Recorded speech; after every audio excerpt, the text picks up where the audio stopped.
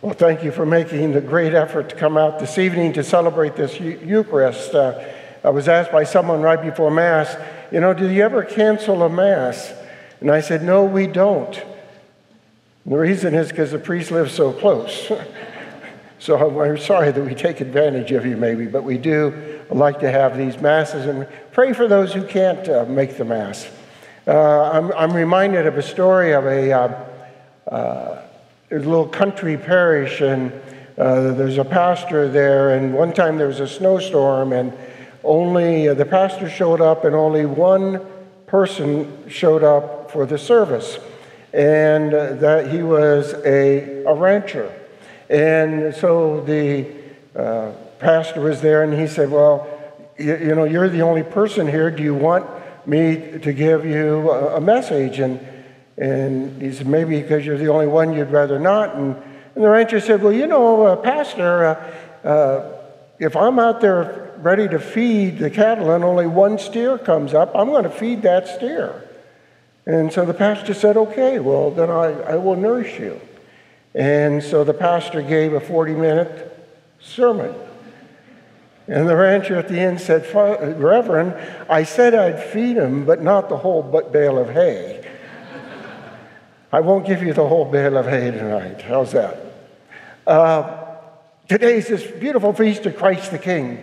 And Christ the King is such an anomaly in so many ways, because we have Christ the King who initiates his kingship not in power and in glory, but upon the throne of the cross, with a crown of thorns, with a scepter that had been just a reed, and then with his hands pierced with the nails.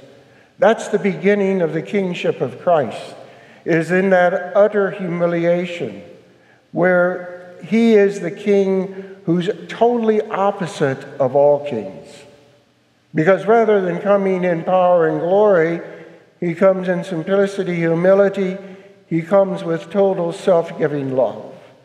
And he says that is the only way to true relationship with the Father, is in total self-giving love.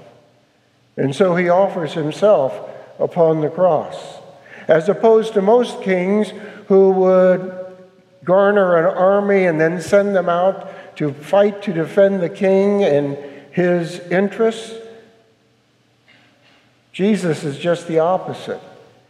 He's the one who embraces the battle. He's the one who succumbs to the power of evil in order to overcome it through his resurrection and that gift of eternal life. And so we have the beginning of the kingship of Christ is one of suffering. And so many people have suffered over the years in fidelity to Christ. They have suffered in so many ways in persecution. I just think of three in particular. One was St. Thomas More. St. Thomas More was the Chancellor of England, second only to the King. And yet, when the King decided to defy God because of his own personal desires, Thomas never betrayed the King, never criticized the King, and never rebelled against the King, but he refused to go along with him. And the King, Henry VIII, insisted that Thomas do so. And because Thomas would not, he was sentenced to be beheaded. And on his way to being beheaded, Thomas had one thing to say: I die as the King's good servant, but as God's first. It's a great message for each and every one of us. I die as the King's good servant, but God's first.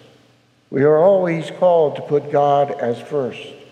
Another one of these martyrs was in 1927 in Mexico, when there was a huge persecution of Catholics in that country.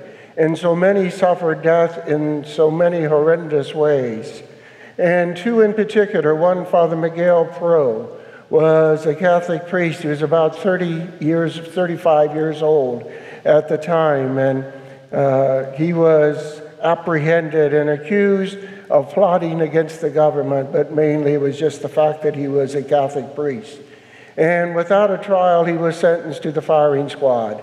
And the leaders at that time even called in the press because they thought, well, here we have this young priest, and he's going to grovel before us and ask for mercy and everything.